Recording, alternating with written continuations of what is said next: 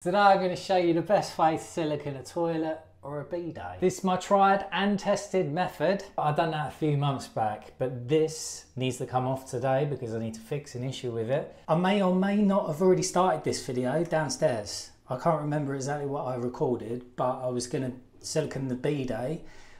As I've had to take this toilet out, I'm going to show you how to silicone this toilet rather than a bidet, but they're exactly the same. I've siliconed the toilet downstairs fully. This one is a open back toilet, so the pan doesn't go all the way to the back.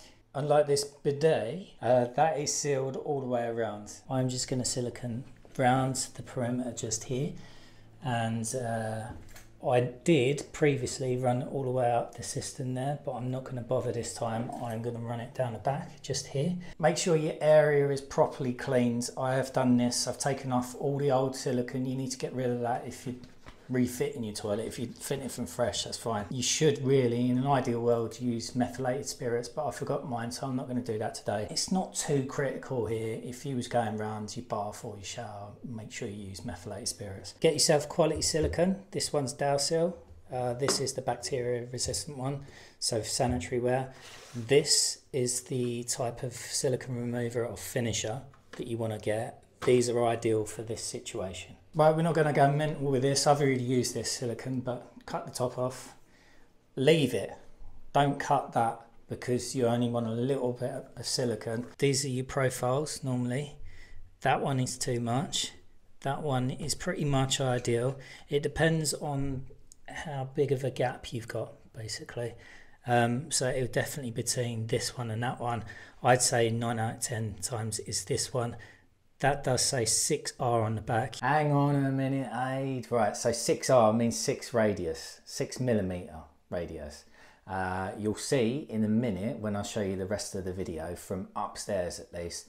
I started with a 6R, not particularly happy with it. I changed to a 10R or 10mm radius. Before we go back upstairs, I'm going to show you downstairs quickly because there was something that I didn't quite explain properly. For this one, it's going to be easier because I've got tiles and it's both smooth. Upstairs, the floor's rough. I'm going to go 6R again because it's tight. Should be tight. What I'm going to do, silicone wise, I do that bit first, then I silicone that. So then I tool the whole lot, silicone that, tool it, silicone that, tool it, silicone that, tool it.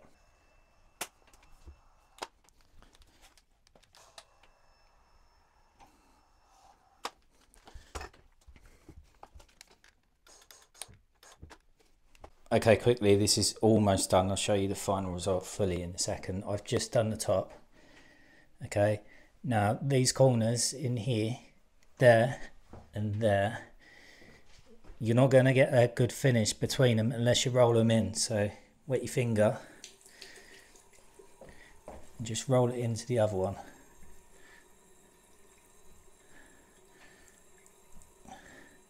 Okay, and then it joins up. See the lump there? It's not joined on. Okay, I've fucked it. Hang on.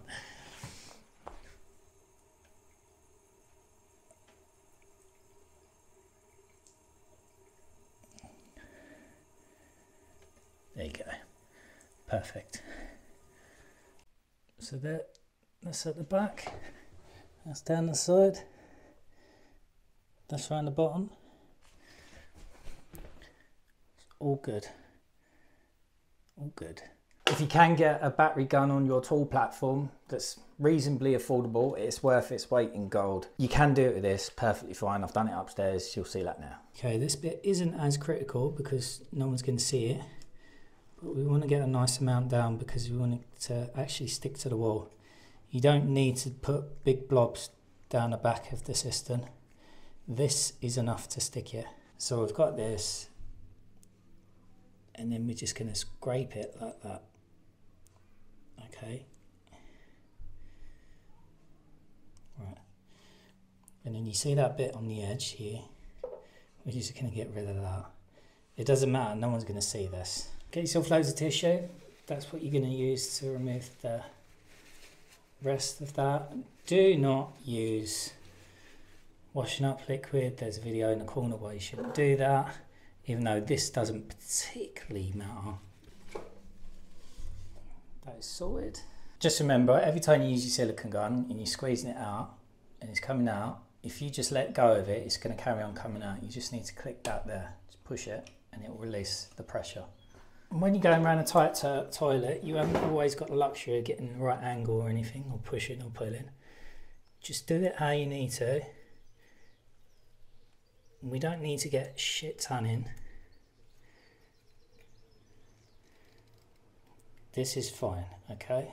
See, it's awkward because I haven't got the space. But you're just going to get a thin bead.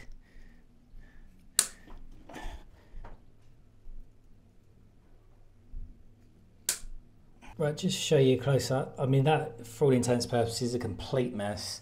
I'd normally get it better than that, like around the bath and stuff, but you've got a big open space. You can't do that around the toilet. Don't worry about it too much. This is going to sort you out. You're just going to push it in like that. Okay, I messed that first bit up, but it's fine. We can go back to it. Now you see here, I'm pushing the excess up the toilet there. You see? That's fine, because it's better than getting it on the floor, because this is luxury vinyl tiles.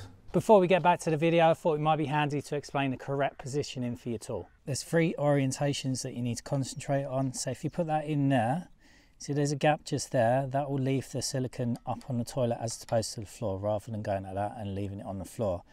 So that's the first position. Then you want to angle it, this is extreme, like that. Okay, that means any excess silicone on here is going to roll into your actual bead as opposed to rolling out and then leaving a trail over here. So first of all, down to the bottom, this way. And then the next orientation is you need to make it flat like that. That's the extreme version. So if I was to do them all in one go, there, there, there, pull. Right, I'm going to get that bit again. So I just had it at the wrong angle initially.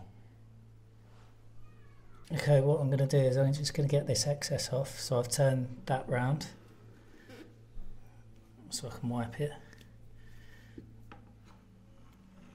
I'm just going to do that a few times and get that bit that we don't want. We're just going to move it up away from where your actual proper silicone line is. Okay, I'm going one more down the bottom just to make sure I haven't got any excess on the floor. And then I'll get my wipe. I'm just going to rub that top bit there. For the wipes that I use, the no-nonsense ones, other brands are quite similar. I'll use the toilet roll and the tool first, and then I'll use this to get the excess off. Same with getting the excess residue off on the actual toilet or the floor.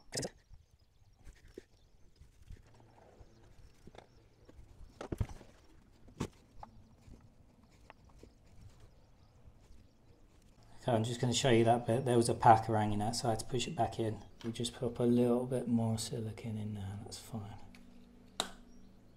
I'm not happy with that. I've done better. I'm going to up it. I'm going to run it again. We'll do this one instead.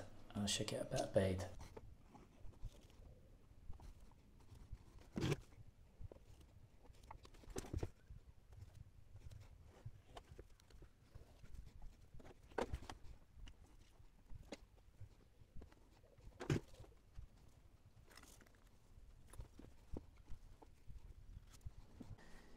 There we go, that's a lot bloody better, isn't it? That's how you do it. This one's the 10R. That worked well. That's how you silicone your toilet. See you later.